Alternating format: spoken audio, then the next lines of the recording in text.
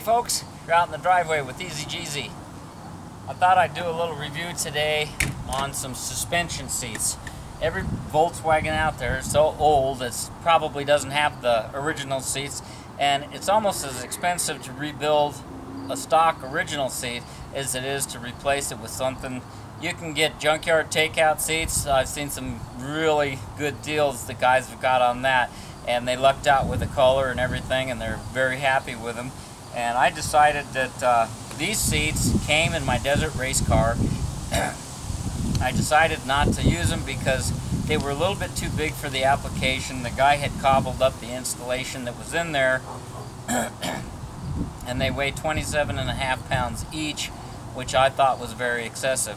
If you can save, if you can save 40 pounds just like that, that's a pretty good deal. So you want your suspension to absorb things, and when you're out there on the sand dunes, the sand itself is kind of a moving surface, so you just try to pick better lines. It forces you to be a better driver when you don't have a lot of suspension and cushy seats. But these seats seem to be very popular now out there in the sand dunes, and a lot of people have them on the street.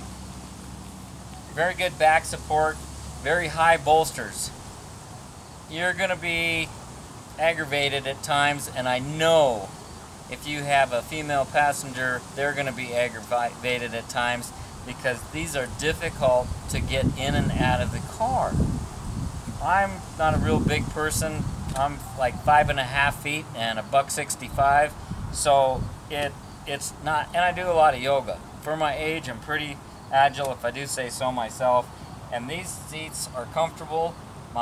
This is bone stock equipment. The seat slider was purchased, and the seat base, this tube frame base, it fits a sedan floor pan without having to remove the stock sliders that come in the Volkswagen.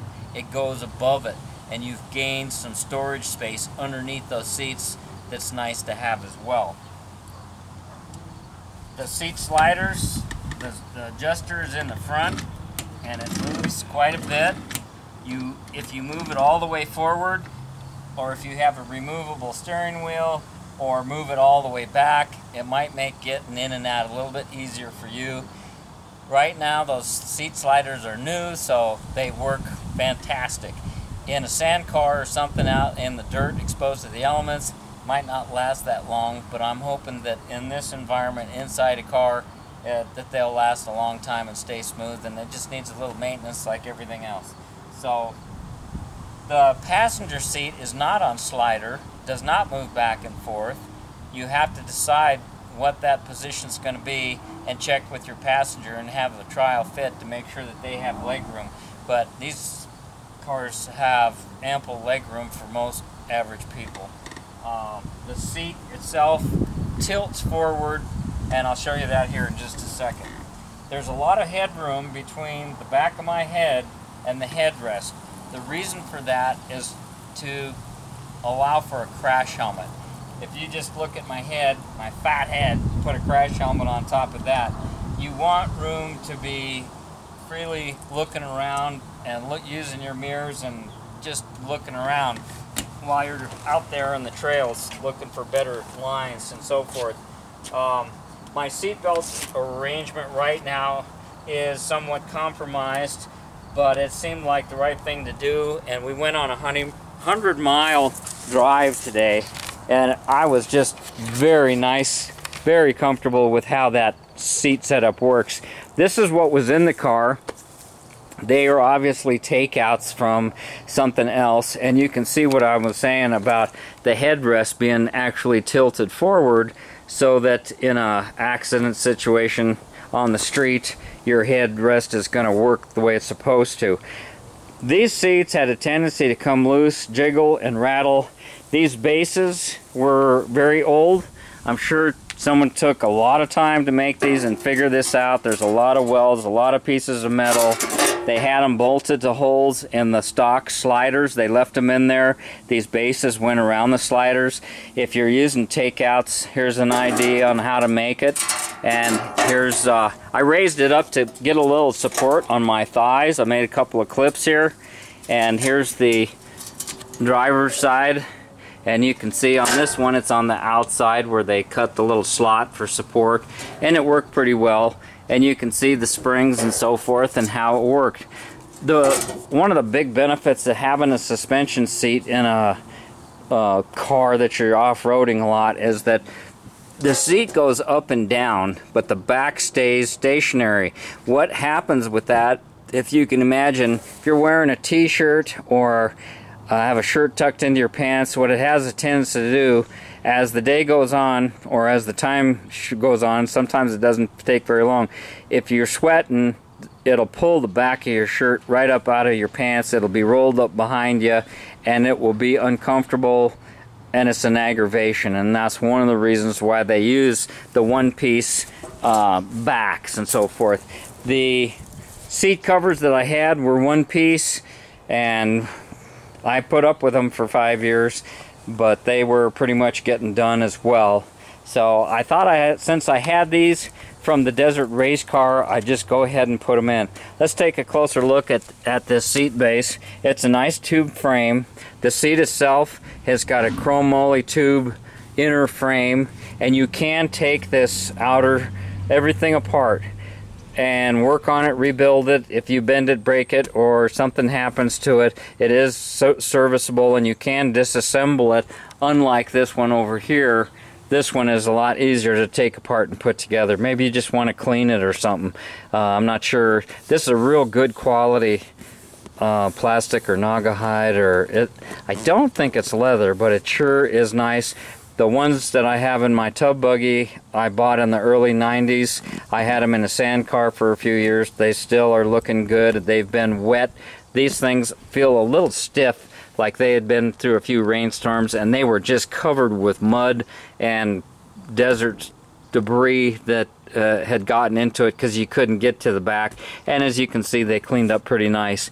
You've got these slots. One of the side benefits I wasn't expecting on these slots is when you take your seat belts off and it just goes over here, it doesn't flop down in the mud on the ground or get lost underneath.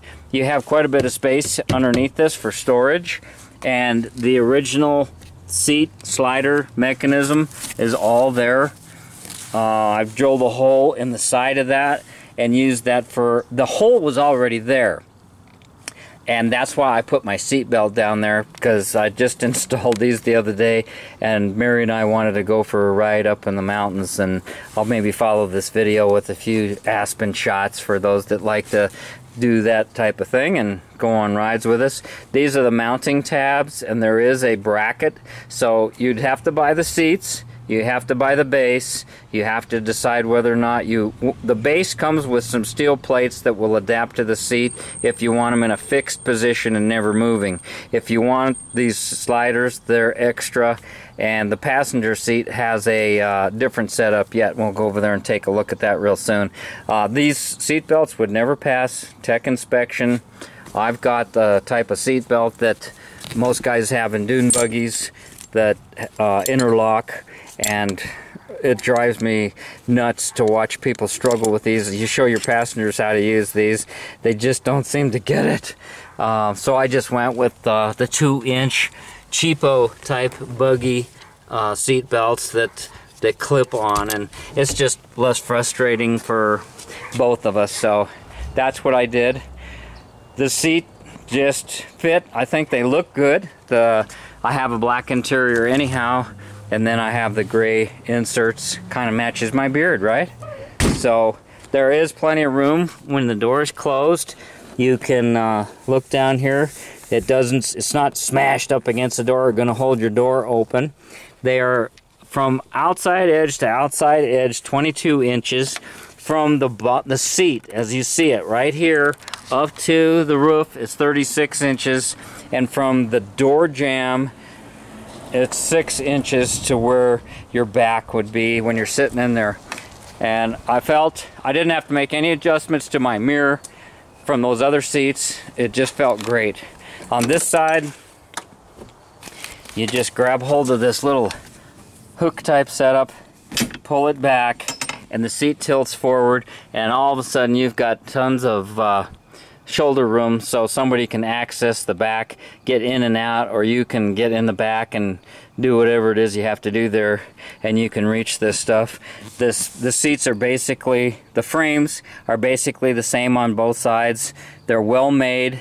They bolt right to the chassis, and I think it just, they're in proportion. They just kind of looks right to me. And that's, you know, I'm not real particular or I'd have this thing painted, but this is probably a single stage paint, and this is base clear, and it's holding up a lot better, except for where the chips are. I ran 3/8 bolts up from the bottom, and I used washers, and it's close to the edge of the pan. They all lined up in a pretty good spot. There's the front one, so you don't get into the tunnel, but you're right next to it. I hate to make holes, and just like anybody else, seems like Mother Nature makes plenty of holes with all the rust and stuff, and I've got some rust issues with mine. I should get some of that phosphate stuff and put on there, but they're really comfortable, guys. And now for the rest of the video, I'll take you on a little ride that Mary and I did today up in the Rocky Mountain National Park, looking at some more aspen that are still up there. There's a chance of snow. We were up at 10,000 feet, and they were predicting rain this afternoon. Even on a weekday, this is Tuesday, it got busy up there, and there was a lot of cars. They were lined up. We drove right in because we went early in the morning, but when we left, they were stacking up at the entrance booths, and had to have a shuttle bus to go up to some of the popular sites like Bear Lake. So I'm glad we had the time that we did up there, and it sure was fun to take the car up there with the new seats, and we took a lot of video and snapshots, so I'll follow up with those. Thanks for watching. Thanks for subbing.